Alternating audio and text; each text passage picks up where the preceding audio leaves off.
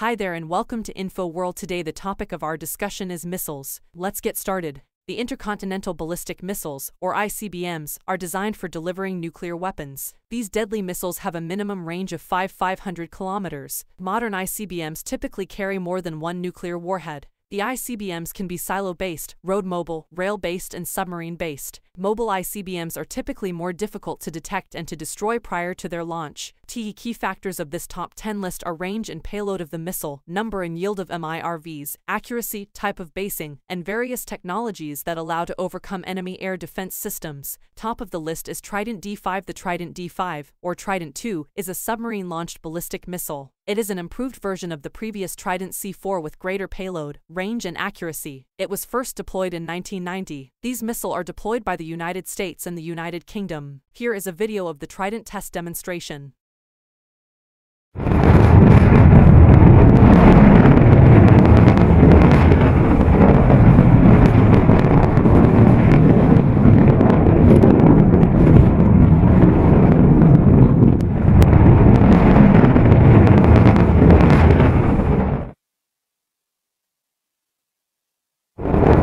The Trident II missile has a range of 700-800 kilometers with full load and 12 kilometers with reduced load. Each U.S. Trident II missiles can carry up to 14 warheads with a 475 kT yield each. The Trident II is a very accurate missile. It has a SEP of around 90 meters. It is guided on the target by astro-inertial navigation system, but can also receive GPS updates. Next on is R-36M2 Voyevoda. The Soviet R-36 was first tested in 1971. Eventually it evolved into an R-36M family, known in the West as SS-18 or Satan. The R-36M2 missile has a range of 11 kilometers and carry up to 10 MIRVs with a blast yield of 0.75-1 mount and up to 40 penetration aids, so its nuclear warheads will be difficult to intercept for air defense systems. The Satan is a silo-based missile. Silos are located in dispersed locations across Russia. In 2022, a new Russian RS-28 Sarmat ICBM entered service. It will completely replace the R-36 series missiles.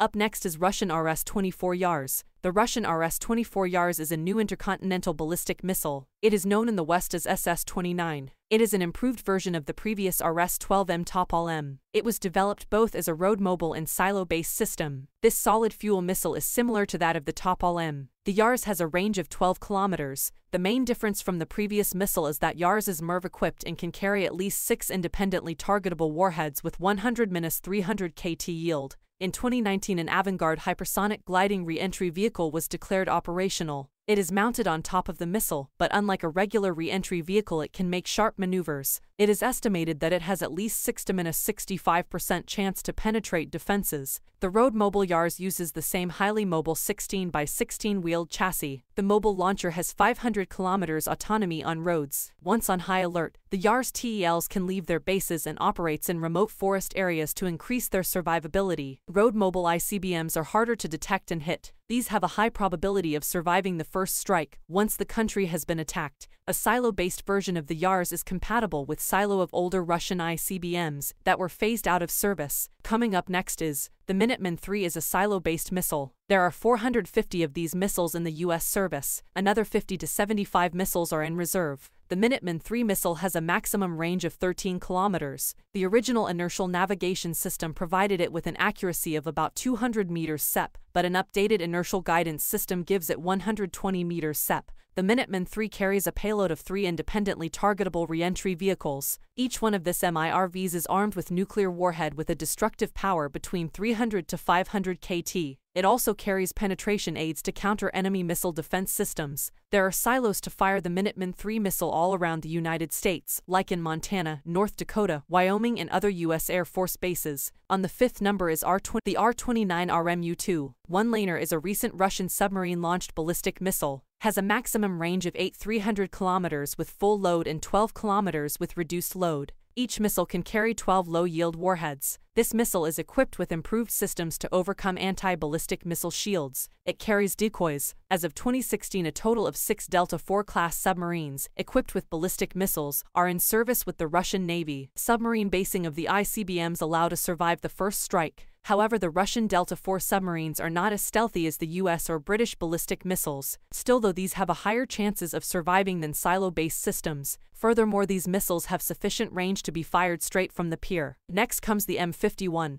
The M51 is a French submarine-launched ballistic missile. These missiles are carried by French Le Triomphant-class submarines. France operates 4 of these submarines. The M51 has a range of 10 kilometers with reduced payload and 8 kilometers with full payload. Each missile carries 6-10 independently targetable warheads. Each has a blast yield of 107 kT. Furthermore, missile carries penetration aids in order to overcome hostile air defenses. Newer version of this missile, the M51-2, carries more powerful 150 kT warheads. These French ICBMs have astro-inertial guidance. Galileo satellite navigation system is planned so. SEP of this missile is around 150-200 meters. Up next, DF-41 is the most powerful intercontinental ballistic missile, developed in China. It is based on an 8-axle launcher vehicle. The DF-41 is a solid-fuel missile. It has an estimated range of 12 kilometers and carries up to 10 multiple independently targetable re-entry vehicles.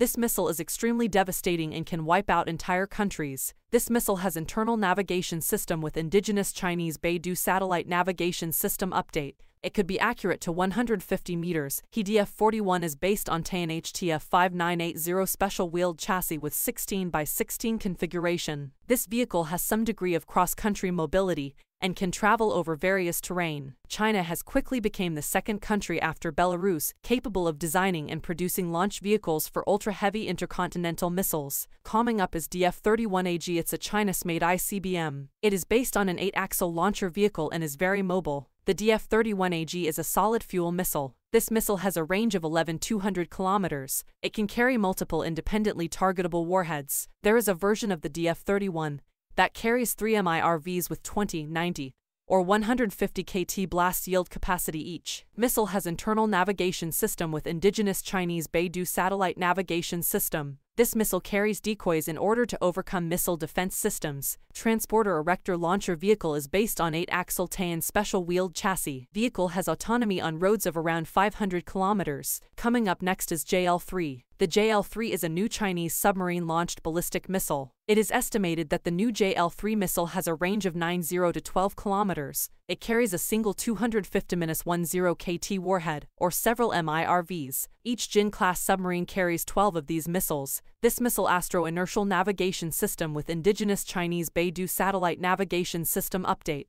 It is estimated that this missile has a SEP of less than 100 meter. Last but not least is Bulava. The Bulava is a new Russian submarine-launched intercontinental ballistic missile. It is carried by the new Russian Borei-class submarines. It has a declared range of 9,500 kilometers. This missile can carry 6 MIRVs with a yield of 150 kT each. It can also carry 10 MIRVs, though to a range of only 4 kilometers. The Bulava has an astro-inertial guidance with Russian GLONASS satellite navigation system update. It has a SEP of 350 meters. Each Borei-class submarine can carry 16 missiles. As of 2017, there are 3 of these submarines in service with the Russian Navy. The Bulava missile has potential to be road mobile or rail-based. That's all.